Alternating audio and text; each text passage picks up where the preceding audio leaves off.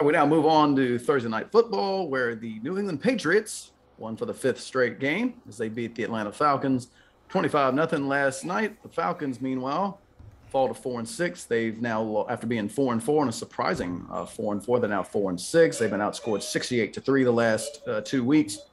For the Patriots, Mac Jones, 22 out of 26, 207 yards, a touchdown, interception.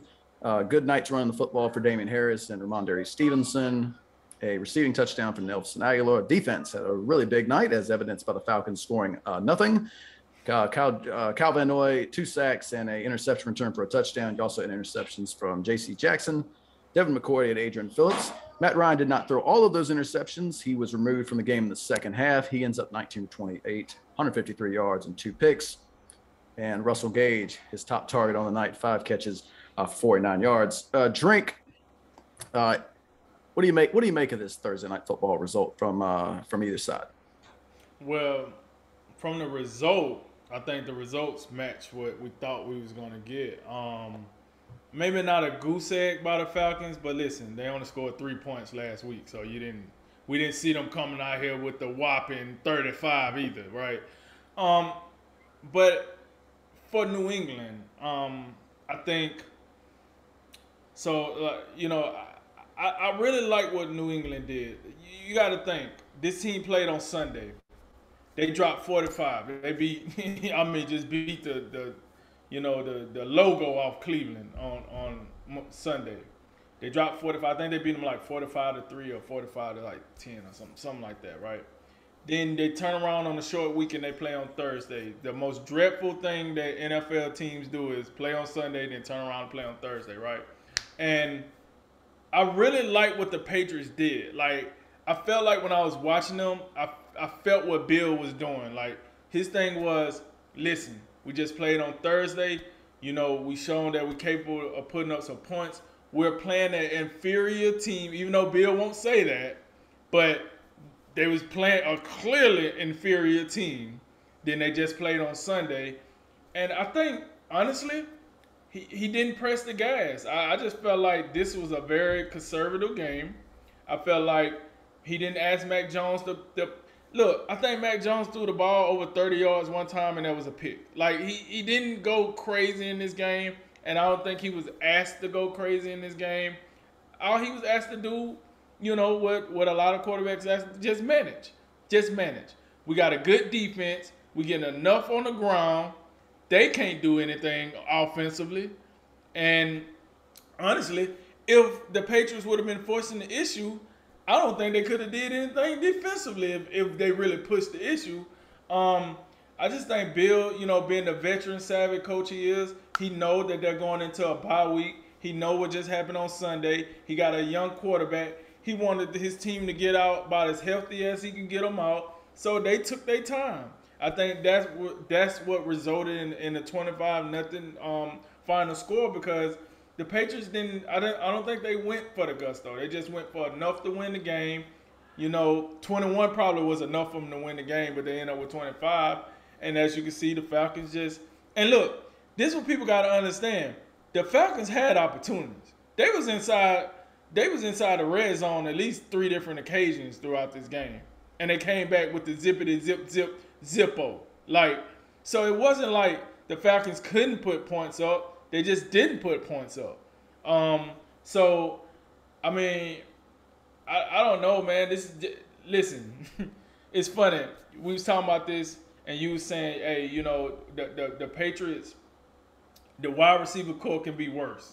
And I was like, yes, they could be the Falcons. Because them poor guys out there, I mean, Kyle Pitts is the only dude that people really know. I know Russell Gage played at LSU, so LSU fans probably know who he is, but he hasn't did really much in the NFL.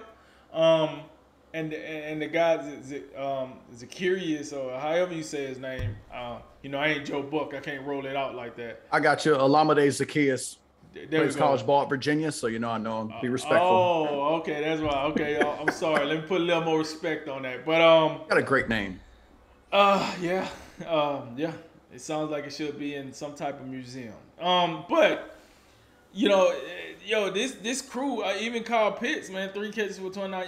They just, it's just not going to get the job done. And they was at home, and I can only imagine what them Falcon fans was looking at while they watching this on Thursday night, just saying like, "Sheesh, what are we doing?" Arthur Blank and Arthur Smith, and like, what are we doing?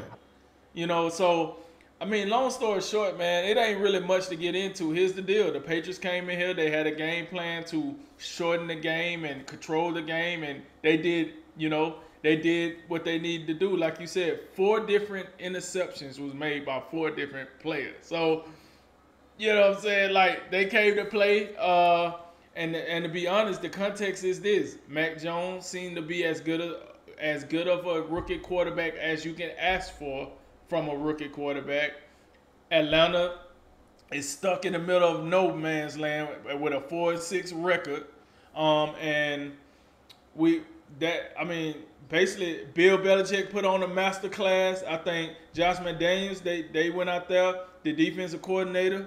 I just think, the Patriots did what the Patriots do. They controlled the game. They won it on their terms, and they moving on to the next week, which I think is a bye week. And the Falcons, they got to come back and try to figure it out again. But they're not good. Like, they're not a good team, and that's what we seen last night.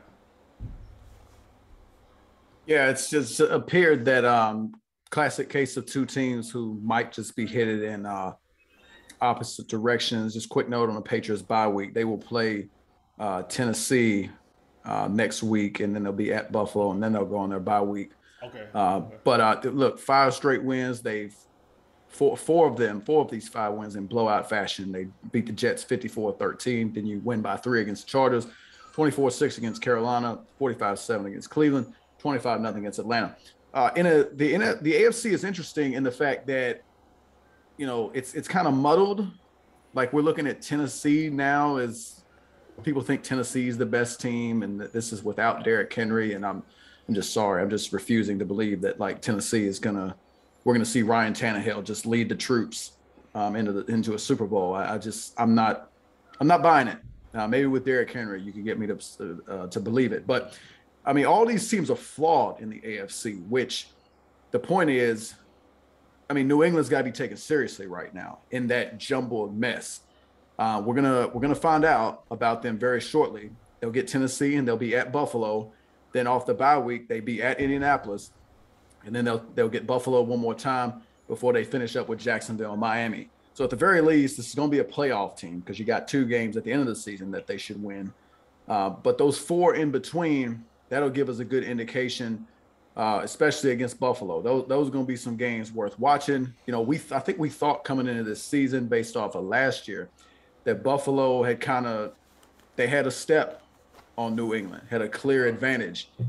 And I don't know, based on what we've seen, look, Buffalo been up and down. Like, they got a great point differential, but they've also had some games where you just scratch your head and you're like, what are y'all doing? I mean, the Jacksonville game comes to mind.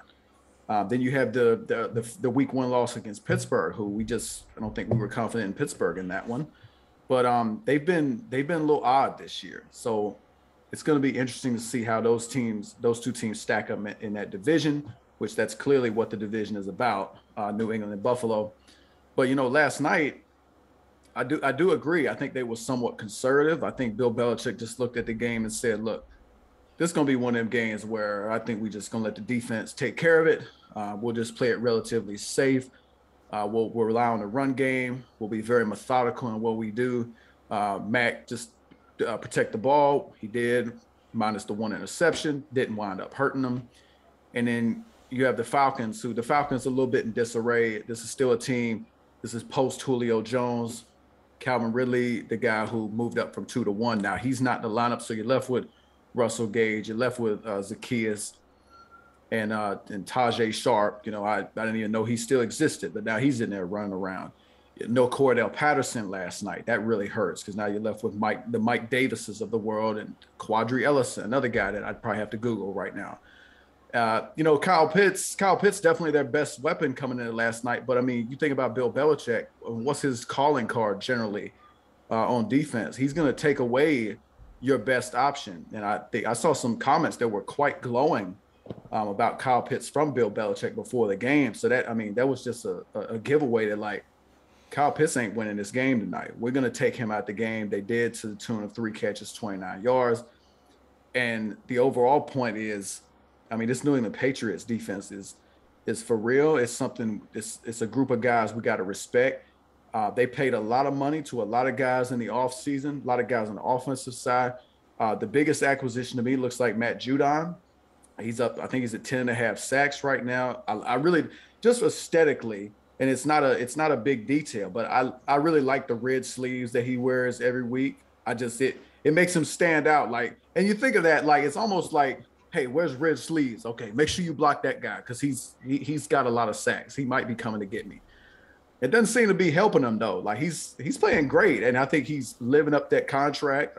That's a guy they got from Baltimore to come over. I think Baltimore's pass rush has suffered a little bit, but definitely on the defense, who you think about in the front seven, especially on that line, they don't. I mean, they're not household names up there, but in the back end, in a modern age where the secondary is key, and you think about a team post Stephon Gilmore, still a lot of talent over there. Whether with J.C. Jackson, Devin McCourty, I thought Kyle Duggar was impressive last night.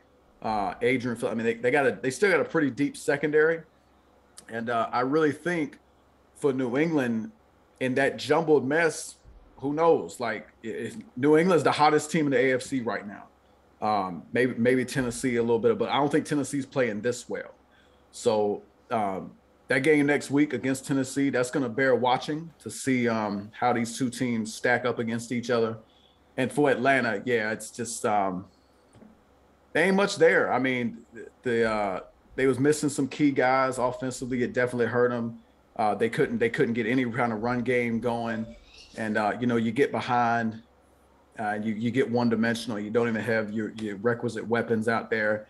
And then, you end up with closing the game with 4 straight interceptions. I really think, it's almost like it may have been like better for Atlanta to just be garbage the entire way and come into this game like 2-7 last night. Because now it's this case of like, how the hell were we 4-4 at one point? Because we got our doors blown off for 2 straight weeks. And it's just like, why'd you even like get us excited about this group of guys? Like they clearly are who we thought they were. I didn't believe Atlanta was going to be any good this year. You didn't believe Atlanta was going to be good this year. Now I got to look at like how those guys in the locker room feeling. How you feeling, Arthur? Oh, which one? Both of them.